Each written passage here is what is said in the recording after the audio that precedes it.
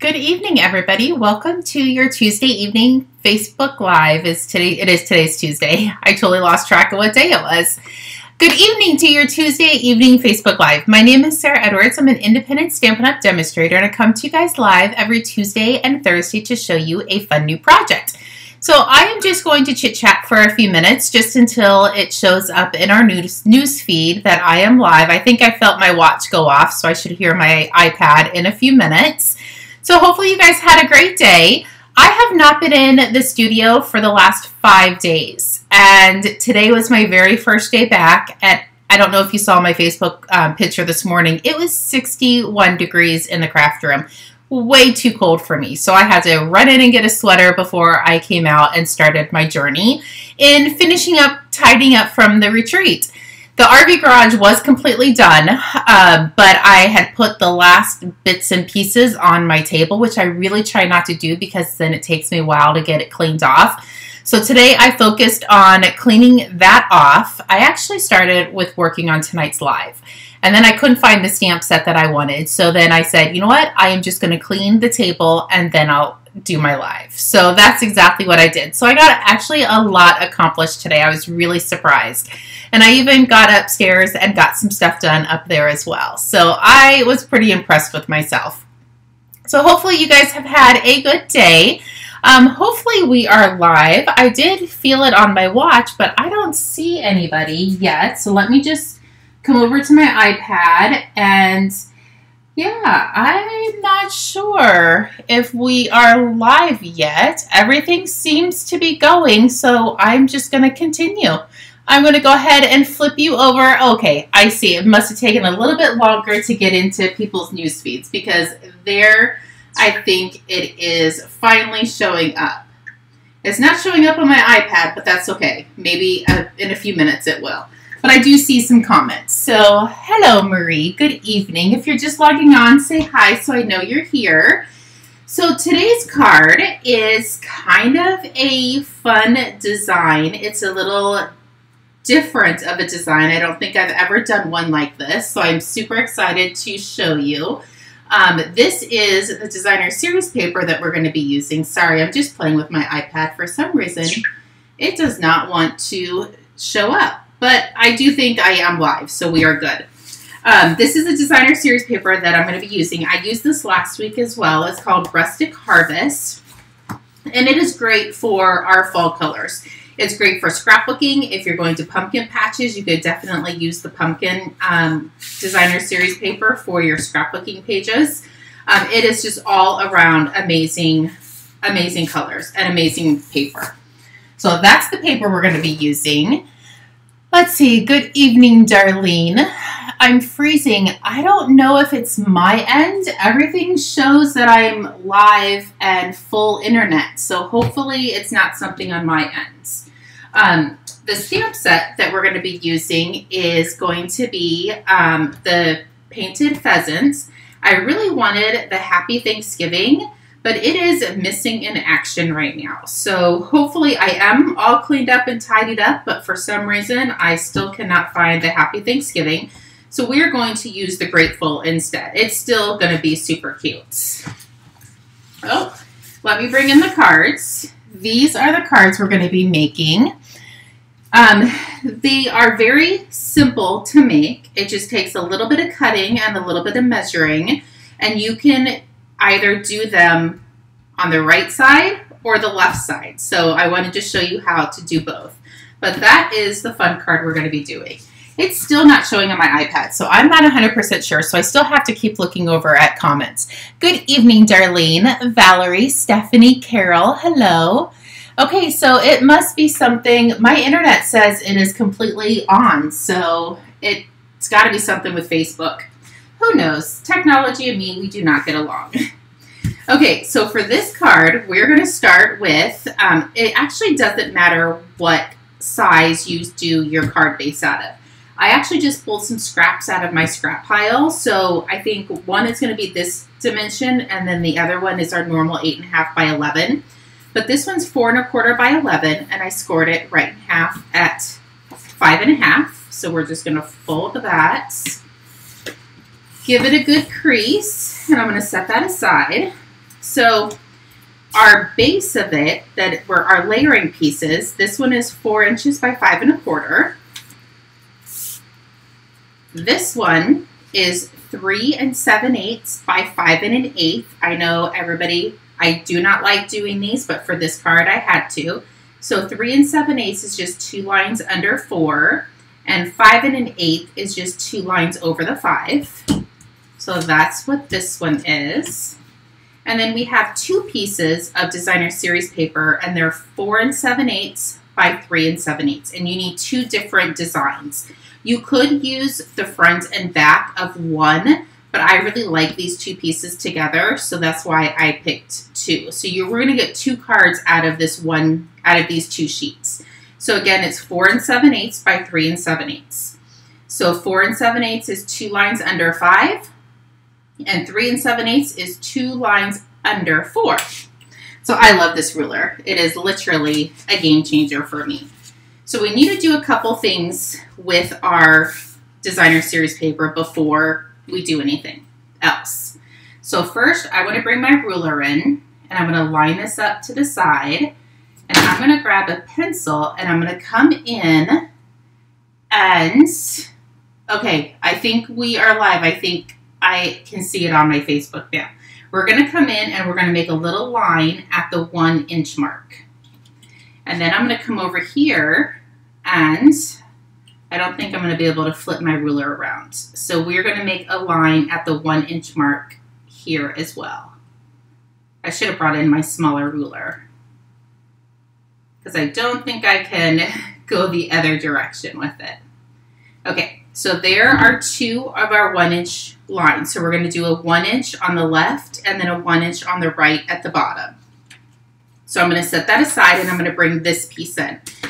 So for this piece, I want this to be showing up front. So I'm going to do my marks on the back side. I know that sounds a little funky and a little wonky, but trust me, you will understand once we cut these. So again, I'm going to do the 1 inch, and then actually I'm going to come to this side. Might be a tad bit easier. Line this up, and I'm going to do the 1 inch right here. Okay, so now I'm going to bring my trimmer in. We're going to make 2 of these, so we're going to go over all of these measurements again. So I'm going to take up, and I'm going to put my mark. It's hard to see on the black, I won't lie, but I can see it on my ends. So I'm going to line up those little pencil marks, and I'm going to slice that in half. I'm going to set that aside, and I'm going to bring this in, and I'm going to line up those same pencil marks that I did, and I'm going to slice that. So that is how we are going to get our diagonal strips. So you can do them either way. So I have both of them. So now we can bring in our basic white piece, and we can just start kind of layering these pieces together. So this is going to go at the bottom, and this one is going to go at the top. So I really wanted the more of the pumpkins to show, so I did it this way, having the pumpkins on top. So before we glue anything down, I didn't want to accidentally smudge my stamping, because we're going to stamp before we glue everything, but I didn't want to glue everything and then smudge my image. So I'm going to come in with my Greateful, ink this up, and I am just going to stamp it right on the basic white piece. So now we can glue this together. Yeah, it's freezing up on my side as well, so I am not 100% sure. Everything seems to be running fine. I have all my internet bars, so I am not 100% sure. This is the first time it's happened. So then I'm going to come up here, and I'm going to glue this all the way to the tippy top. And then I'm going to put some adhesive on here, and I'm going to glue this all the way down at the bottom. There we go. Look how easy that card was to put together. It took a little bit of cutting, but other than that, it's super easy.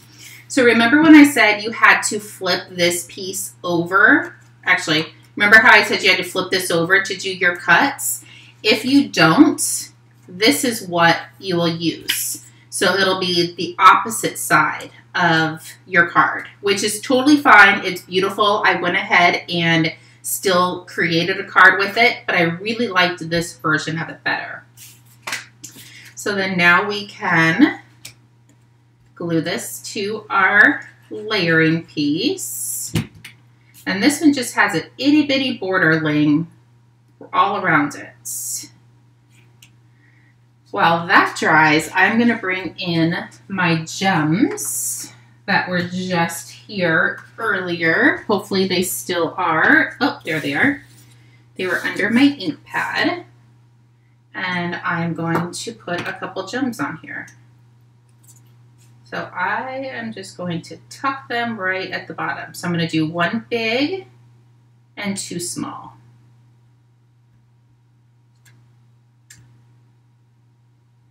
There we go. We might have to just wait and watch the replay because I am not sure why it keeps freezing on my end as well. We were watching TV just fine prior to me coming out to do the live, so not sure what's happening. And then don't forget about putting your piece on the inside so you can write your sentiments. So I'm going to walk through one more time on how to cut your designer series paper. I know we still have another one to put together, but I'm going to set that aside because I don't want any of this to be irritating to anybody on it freezing. So I'm just going to quickly do this and then I will sign off for the night and call Cox and find out what's going on. So you're going to grab your pencil, you're going to line this up and you're going to mark it at the 1-inch mark. And then we're going to come down here, line this up. There we go.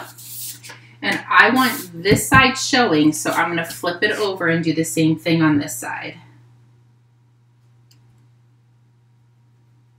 There's that. And there's that side. And now we can just do some trimming. Oops. Got that backwards.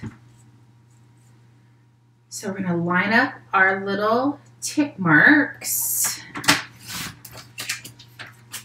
And then this side, we're going to do the same thing. Maybe because it's chilly. Maybe it's not used to having Arizona chilly weather. Maybe that's what I'll chalk it up to. Okay, so we are going to do the same thing, and I'm just going to layer these pieces, but I'm not going to glue it down yet because I want to stamp. In case I mess up, I can flip my paper over. It is why there is two sides to every piece of paper, is in case you mess up.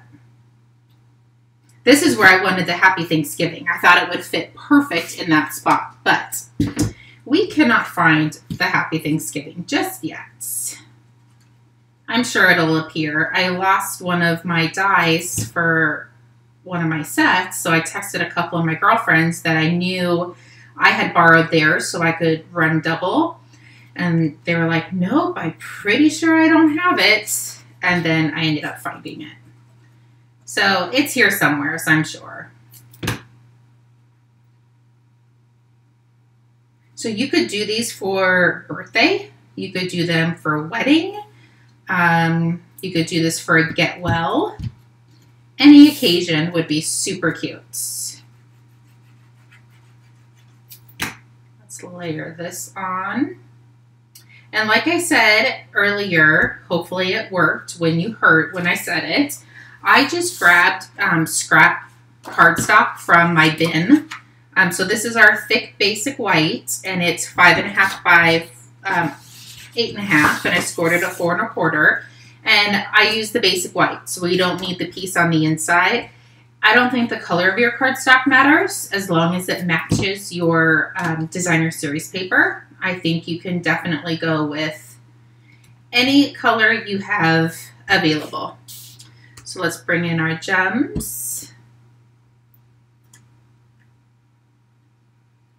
And hopefully the recording will not be as annoying. I'll have to rewatch it later.